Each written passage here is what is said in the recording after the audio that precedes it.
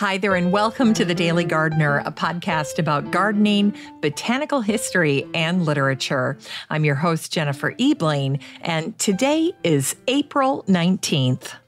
Today we celebrate a botanist remembered with the Haworthia genus. We'll also learn about a botanist who spent 25 years researching the forests of the eastern United States. We'll hear about the Greek goddess of spring from the author Jen Calonita. And we grow that garden library today with a book about flower arranging. And then we'll wrap things up with National Garlic Day. But first, here's today's curated news.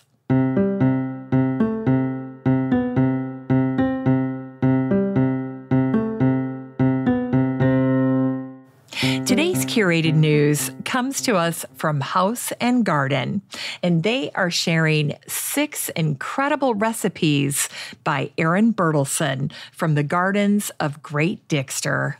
Now, every spring, I'm always on the lookout for new recipes that I can use with my garden harvest, and especially my kitchen garden.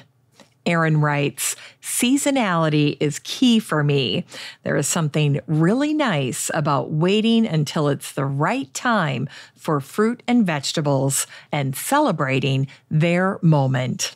I am not a trained chef, but a home cook, so these recipes are based around the sort of food I like to eat every day." So Aaron's 6 recipes include easy tarragon chicken. There's a tuna salad recipe with potato and anchovy. There's a fabulous leek and Stilton tart, a recipe for fritters. And then for dessert, 2 options, a pear tart or beetroot and chocolate cake. And of course, they all look fabulous. Now, if you would like to check out this post by Aaron, all you need to do is search for the word recipe in the Facebook group for the show, and then this post will pop right up. And while we're on the topic of the Facebook group, let me take a second and welcome some of the people that have joined in the past 3 weeks. We've had a lot of people join the group, so I want to break this up so that the list doesn't get too long. But I also want to make sure to give a shout out to everyone who joins the group on the show. So with that, let me welcome Donna Roth, Beverly Wu, Dominic McBroom, Susan Stone, Gina Tice, Penny Meyer, Louisa Cameron, Brittany Campbell, Brittany Horst, Judy Shaw, Susie Downing, Jean Anthony, Barbara May, Caitlin Manning, and Diane Davis. Welcome to all of you to the Facebook group to the show. Now, if you're not in the group and you'd like to join, you have a standing invitation, and it is so easy to find this group. All you need to do is head on up to the search bar and type in the words Daily Gardener Community, where you'd search for a friend, and then request to join. I'd love to meet you in the group. It's time for today's botanical history.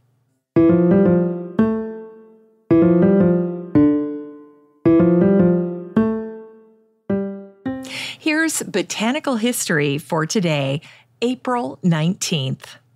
Today is the birthday of the British entomologist and botanist Adrian Hardy Haworth, who was born on this day, April 19th, in 1797.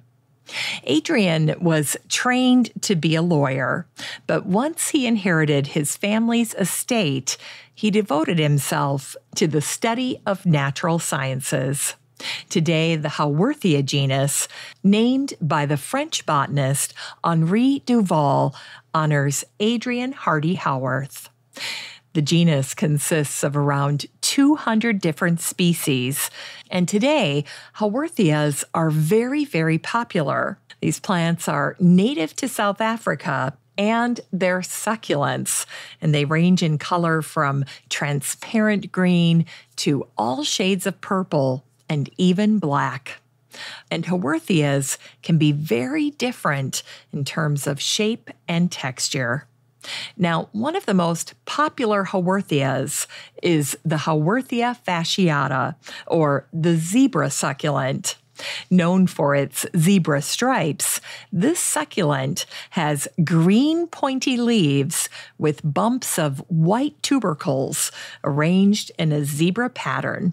And one of the reasons that the zebra succulent is so popular is that it's so easy to grow. And this plant is ubiquitous. It is everywhere. In fact, you've probably seen it in the houseplant section at your nearest big box store. And as for Adrian Hardy Haworth, he's also remembered for his work as an entomologist. In the early 1800s, Adrian wrote one of the most authoritative works on British butterflies and moths, and his book was called Lepidoptera Britannica. And in his lifetime, Adrian named 22 new genus of moths. And he was also a carcinologist, or a shrimp expert. And finally, Adrian was the very first person to describe the epiphyllum oxypetalum, commonly known as Dutchman's pipe cactus, queen of the night, or the night-blooming cereus, one of my favorite plants. And today is the birthday of the botanist, ecologist, and expert on deciduous forests of the eastern United States, E. Lucy Braun, who was born on this day, April 19th in 1889. Now, the E in Lucy's name stood for Emma, but she always went by Lucy. In 1950, Lucy was the first woman elected president of the Ecological Society of America. A quiet, bright, and dedicated field scientist, Lucy worked as a botany professor at the University of Cincinnati. Lucy became interested in the outdoors as a child. Growing up on May Street in Cincinnati, Lucy's parents would take her and her older sister Annette by horse-drawn streetcar to the woods in Rose Hill so that they could spend time botanizing. The girls were taught to identify wildflowers by their mother, and they also gathered specimens for their mother's herbarium. Now, the girls both got PhDs, Lucy in botany and Annette in zoology, and they never married. Instead, they lived together their entire lives, leaving their childhood May Street home for a home in Mount Washington. The sisters turned the upstairs of the house into a laboratory, and the gardens outdoors became their field laboratory. Now, Lucy was a go-getter, and at the age of 80, she was still leading people on field trips in and around Ohio. Friends of Lucy recounted, to be with her in the field was something. She made everything so real, so exciting, and she was just so knowledgeable. Rain wouldn't stop her. She could walk forever. And Lucy herself said, only through close and reverent examination of nature can humans understand and protect its beauties and wonders. When asked about her time in the field, Lucy would happily recount how she managed to dodge moonshiner stills in the hills of Kentucky, and how she gathered up plant specimens previously unseen by the botanists of her time. Lucy had tremendous dedication to her work as a botanist. Over a period of 25 years, she drove over 65,000 miles to study the forests of the eastern United States. Lucy's heart really belonged to the forests, and her book, Deciduous Forests of Eastern North America, is still regarded as a definitive text. When she died of heart failure in March of 1971 at the age of 81, Lucy was one of the top 3 ecologists in the United States. And after her death, her herbarium of nearly 12,000 specimens was acquired by the Smithsonian in Washington, D.C. It's time for today's Unearthed Words.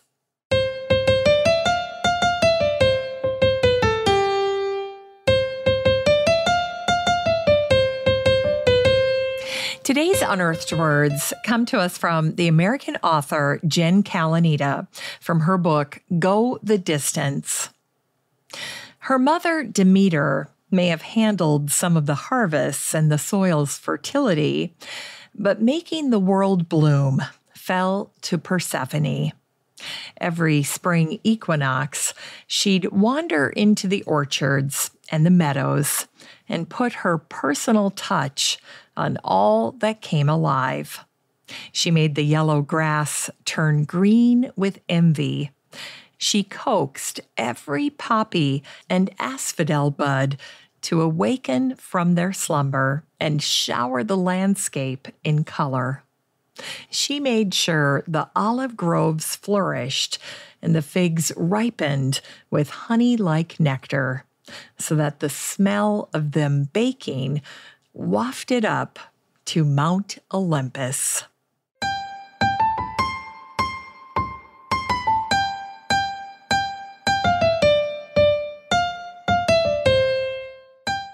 It's time to grow that garden library with today's book, Just Add Water by Cynthia Galen Bigany. This book came out in 2020, and the subtitle is Easy Techniques and Everyday Ideas for Inspiring Flower Arrangements. In this book, Cynthia shares tips and tutorials for how to create gorgeous designs with beautiful flowers. Whether you're a designer, a gardener, or simply want to make gorgeous bouquets, Cynthia's book shares the secrets to flower arranging. Cynthia teaches popular aspects of arranging, like repurposing everyday containers in unexpected ways and using rubber bands and tape to spectacular effect. And Cynthia offers 10 easy techniques and 20 featured bouquets, along with step-by-step instructions. And she also teaches how to extend the lifespan of wilting flowers. This book is 128 pages of simple techniques and easy ideas for flower arrangements that you can create in minutes. You can get a copy of Just Add Water by Cynthia Galen Bigany and support the show using the Amazon link in today's show notes for around $13.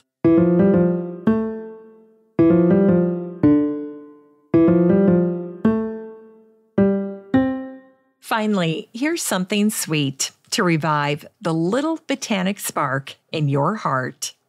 Today is National Garlic Day. It's observed every year on April 19th. Garlic, or stinking rose, is a member of the lily family. Onions, leeks, and shallots are also in the family. And this time of year, wild garlic, or ransoms, are returning to the woodlands, hedgerows, and riverbanks. And wild garlic is also called bear's garlic. Folklore says that bears eat wild garlic after hibernation. However, if cows graze on wild garlic, it will taint the milk with garlic flavor. Now, wild garlic is a favorite foraged seasonal ingredient of top chefs. And it's not just a foundational ingredient of cooking. Garlic, in all its forms, is also useful for medicinal purposes. Garlic has antibiotic properties, and it also helps reduce blood pressure and cholesterol. Herbalists recommend garlic as a remedy for colds. And Gilroy, California, is known as the garlic capital of the world. The American cowboy and actor Will Rogers said this about Gilroy: It's the only place in America where you can marinate a steak just by hanging it out on a clothesline. It's very hot. And Atlas Obscura wrote an article 2 years ago about Gilroy. They were featuring Gilroy's unique recipes for garlic by featuring a garlic ice cream. And they wrote, "The dessert divides ice cream lovers." Well, that is not hard to imagine.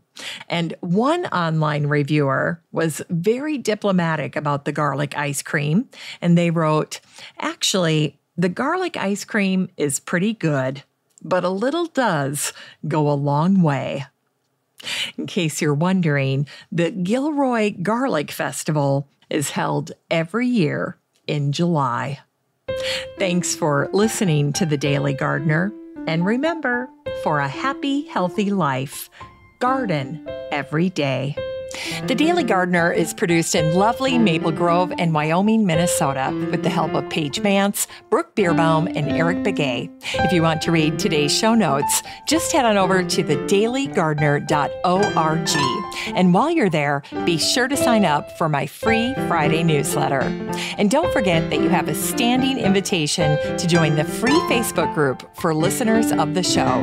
Just search for Daily Gardener Community the next time you're on Facebook and request to join. Last but not least, you can always get in touch by emailing me at jennifer@thedailygardener.org. I'm your host, Jennifer Ebling, and as always, have a great day in the garden, and we'll see you tomorrow.